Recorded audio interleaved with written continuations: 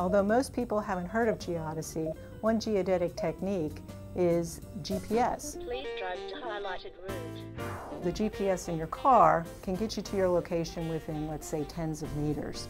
However, for measuring plate tectonics or other geophysical parameters, scientists need instruments that can provide these measurements much more precisely, to within millimeters. And the network of GPS receivers that we use can provide that. My name is Carey Noll. I'm a computer scientist in the Solar System Exploration Division. I'm also the manager of the Crustal Dynamics Data Information System, or the CDDIS.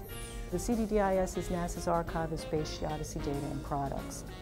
A typical day at the CDDIS involves checking to make sure that what went on over the evening through all of our automated processes completed successfully.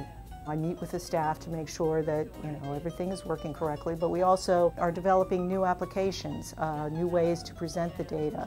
And then there's also answering tons of email every day to help users find what they're looking for, archive new data sets or information about data, helping them use the data and the products that we have in the CDDIS.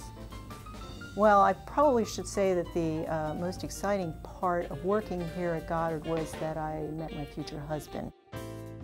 But being here at Goddard, working with some of the brightest scientists in the world is a very rewarding thing, as well as enabling those scientists to do their research through what we do at the CDDIS.